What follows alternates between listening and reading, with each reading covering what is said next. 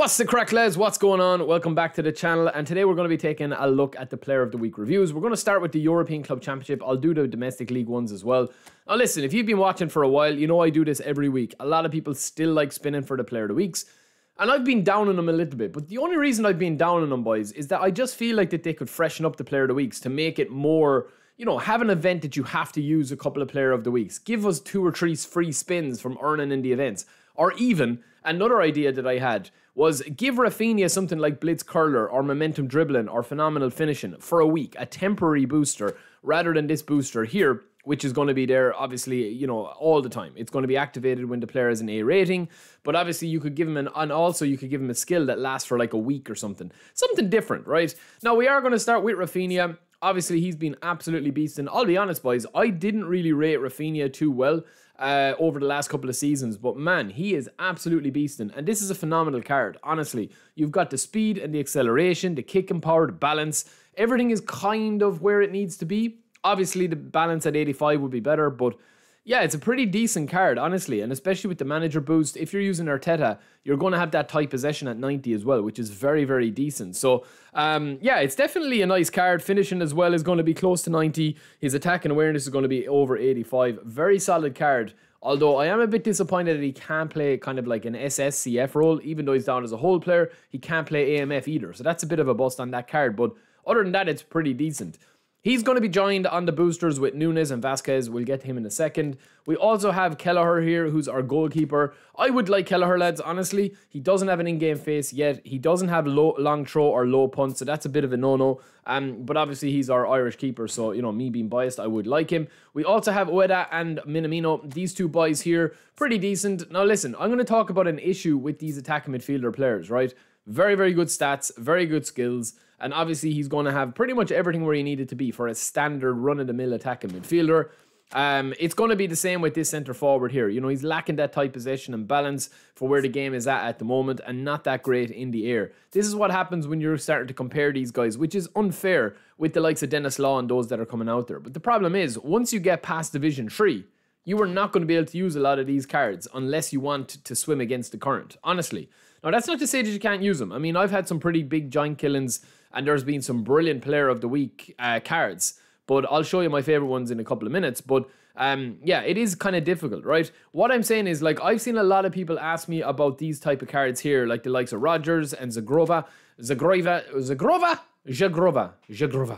This guy, lads, a lot of people are asking me about him, right? He's got some really nice player skills. Obviously, he doesn't have flip-flops, so you can't give him the advanced double touch.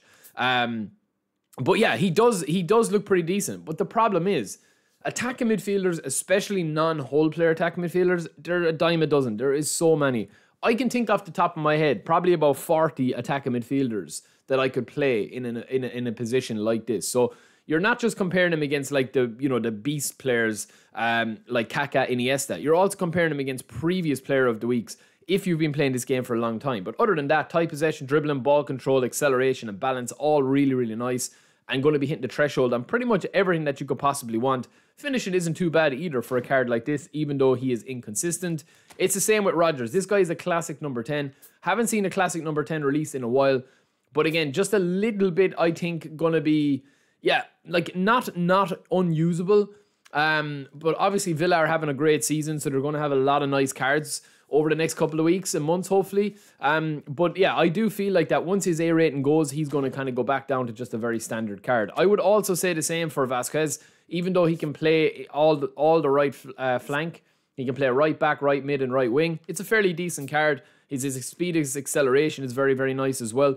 But again, it's just a standard card. Like, there's nothing really to get too excited about. And it's the same with this guy here, even though he's a face upgrade and he has player skills there that are pretty decent. He does have interception and one-touch pass and soul control and double touch, but not flip-flap. True pass and weighted pass is always nice. It's a standard card, lads. This is the problem, and they've really started to reduce, in my opinion, these Player of the Week cards.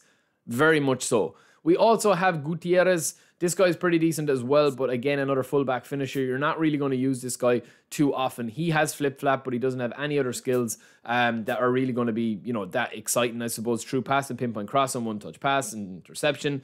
That's kind of like, you know, the standard now for cards like this.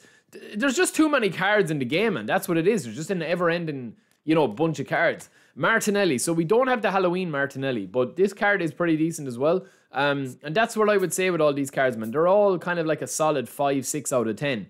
And that's, you know, I would even say that, like, obviously no one's going to be comparing with the likes of Vieira and Dennis Law and Mario and Mbappe and all them kind of players who are like the 9s and 10s out of 10. But, you know, there's a lot of, like, other standard player of the weeks that they've released and free players they've released that have been, you know, solid 7 and 8 out of 10s. And I'll show you in a second. But just to round it off with Nunes, this guy is quite tasty as well. He's got the technique +3. Doesn't have a massive amount of player skills. But yeah, it's always nice if you are a City fan. Now, I'm going to just show you one thing, right, before we end this video. I'm not saying that player of the weeks can't actually compete, because we are over here in our free-to-play account. This account that I have is 100% free, okay? I haven't spent 1 single cent on this account. And you can see here that we have got Martinez at the back, who's a player of the week, is quite solid, plays way above his stats. We got this Valverde, this player of the week, UCL Valverde, who in my opinion is probably in top 5 free cards that they've released, or top 5 player of the week cards, I should say. Sorry, absolutely insane. We got Messi on a free spin as well, which is always nice.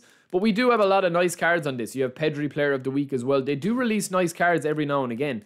But I just feel, you know, even Thielman here, very, very decent card as well, even though he's as slow as hell. But yeah, I do feel like that they can do it. But I think temporary boosters would be nice, and have a temporary double booster that lasts a week. What do you guys think?